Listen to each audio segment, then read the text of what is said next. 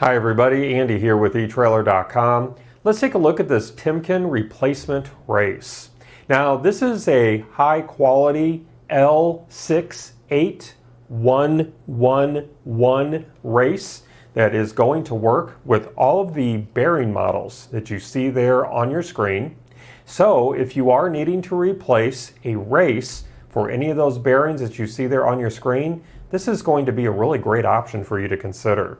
And because this is a Timken product, you can trust that this is going to be of a really superior, really great quality. If you're not familiar, Timken is one of the most well-known and highly trusted brands in the industry because their products are engineered with higher quality controls that's going to ensure tighter tolerances and run out better than other manufacturers. So that's going to help reduce your vibrations and noise and lead to a longer life when this is properly installed.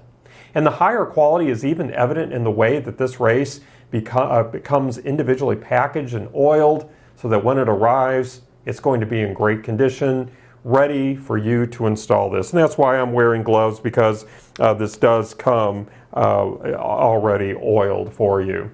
Now this does use the industry standard number that you see right here printed on this race, L68111. And that's going to be a very simple way for you to confirm that this is the actual race that you are going to need to replace. You just want to look for this number on the current race that you're needing to replace. However, if you don't see that number on your race, the only other way to properly verify that this is going to fit your application is to measure the outside diameter. And that's going to be a very exact measurement. So I would recommend using some digital calipers, as I have right here. And you want some calipers that's going to go down to 1/1000th of an inch. So I'm going to see if I can line this up here for you so you can see measuring the outside diameter. Let me bring that into frame there. So as you can see, we're sitting at that measurement of 2.3612 of an inch. Again, 2.3612 of an inch. So it's going to be a very precise measurement.